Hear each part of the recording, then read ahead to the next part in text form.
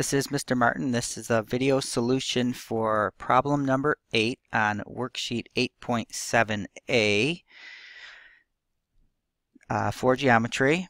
So we've got a hexagonal pyramid. So the area formulas that I'm going to need are for the base. So the area of a regular polygon, that's A times N times S, A, divided by 2, and then all the other sides are going to be congruent triangles, so I need the area of a triangle, that's base times height divided by 2. And we should have all the different dimensions we need in the figure, so we won't have to calculate anything. So let's start with the base. I have the area of the base. That's our regular hexagon, so that's A. The apothem is 5.2. The number of sides is 6.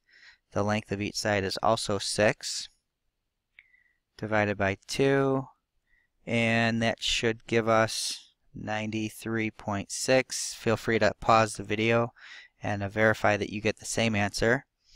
And then the area of the other sides, those are all equal congruent isosceles triangles, so they have a base of 6. And here's the dimension that shows us the height of those triangles, so that's 12.2. divided by 2, and again we have 6 of those, so I'll multiply by 6, and that should come out to 219.9.